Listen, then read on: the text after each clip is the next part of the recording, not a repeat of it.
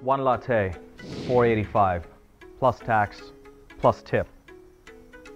$6 added to my production cost. My accountant might ask, did I really need this latte? Hey Peter, by crunching numbers and analyzing data, accountants help business owners make better decisions. But what about when the accountant is the business owner? Let's see what a CPA practice is worth.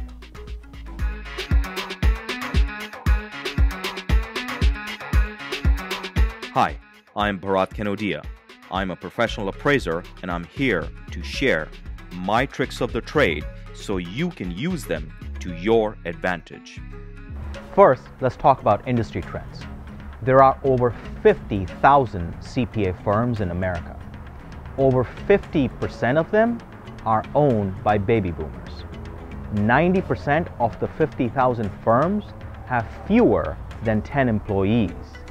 And majority of them are owned and operated by a single accountant. With the rise of convenience software like TurboTax, as well as outsourcing, many older accounting professionals see the competition getting fierce, margins dropping, and are getting ready to sell.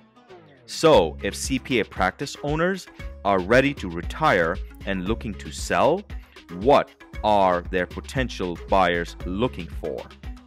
Buyers are looking for three things when buying a CPA practice. Number one, recurring revenue. Whoever buys your business buys your clients too. One-time or ad hoc revenue is worth almost nothing in this business.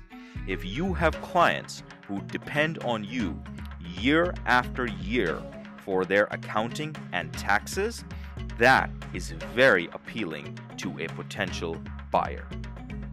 Number two, location.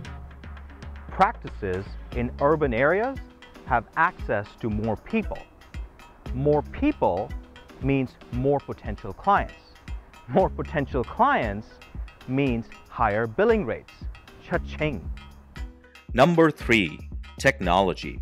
Practices that have embraced technology in order to streamline operations and service clients are easier to integrate into a potential buyer's current practice, which makes them very attractive targets for acquisition.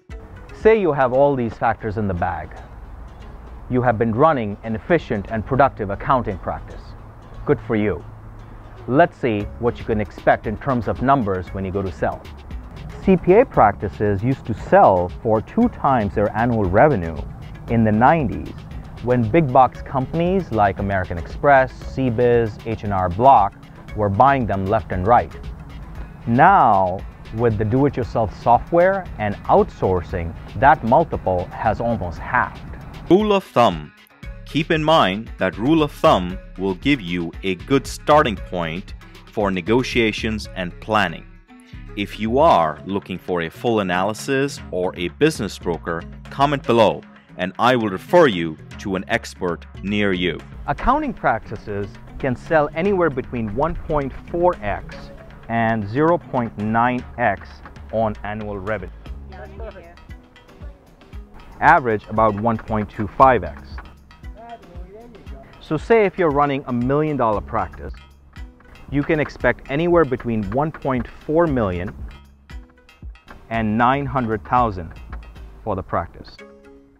Right? Here about 1.25 million. That's the average. So what makes a practice a $900,000 practice or a $1.4 million practice? And there are 3 factors. 1 is location. 2 is technology. And 3 are clients. If your practice is located in a rural area versus an urban area, if your practice has manual processes versus high technology integration, and if your clients are older versus if your clients are younger.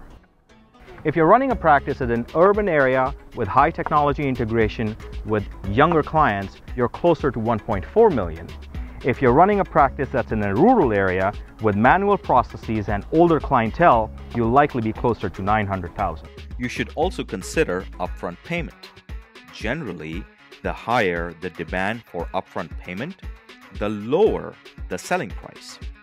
One last tip: can a bus run smoothly with a new driver, or will the bus steer off course? If the clients are loyal to the current partner or owner, then the brand, how will the new buyer benefit from the acquisition? Practices where clients follow the brand than the partner are worth their weight in gold for a new buyer. They say an accountant is someone who knows the cost of everything and the value of nothing. That's what I'm there for. I hope this helps you understand how to value a CPA practice. I love being an appraiser. Instead of factories or buildings or businesses, I see building blocks made of money. What do you see? Thank you for watching.